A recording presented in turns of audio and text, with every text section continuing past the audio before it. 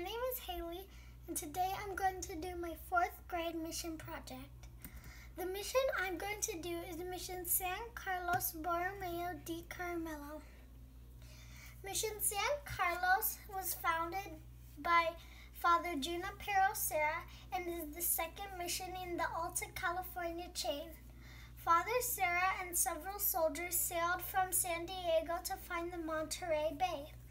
On August 24th, 1771, Father Serra blessed the area and dedicated the mission to St. Charles Borromeo.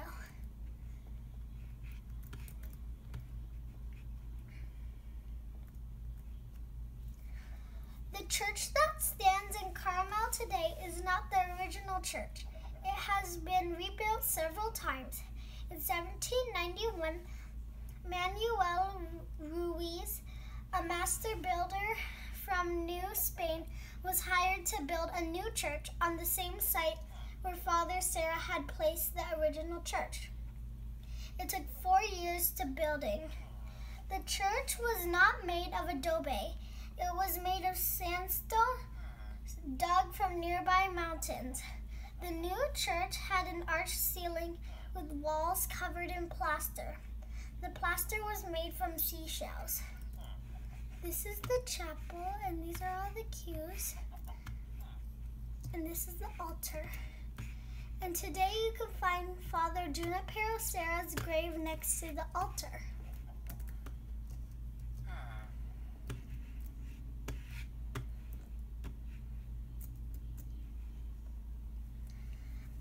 The fathers followed a regular plan for creating the layout of the mission buildings. Right after blessing the site, the fathers and the soldiers would start building a small building to hold religious ceremonies called Mass. The first buildings would be building of wood poles and brush. Eventually, the buildings would be replaced by larger adobe, brick, or stone buildings.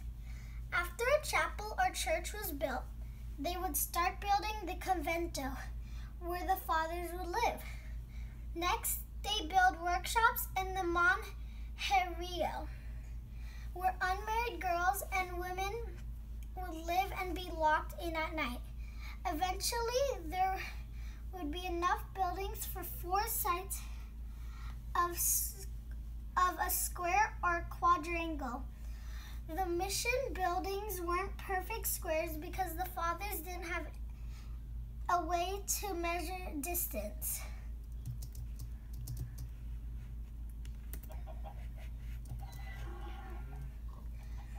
The soil around the mission was quite good, and they grew corn, wheat, beans, and barley as well as other vegetables like artichokes. The mission also had horses and cattle. The cattle were very important for providing food, oil, and hides. Most missions included a fountain. The fountain was used for washing laundry and water. The more fancy the fountain, the more successful the mission.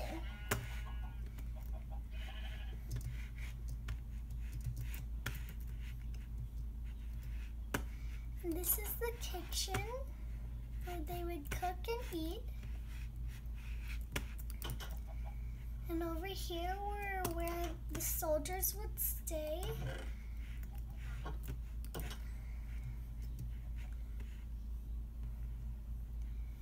And over here was where the unmarried women and girls would stay.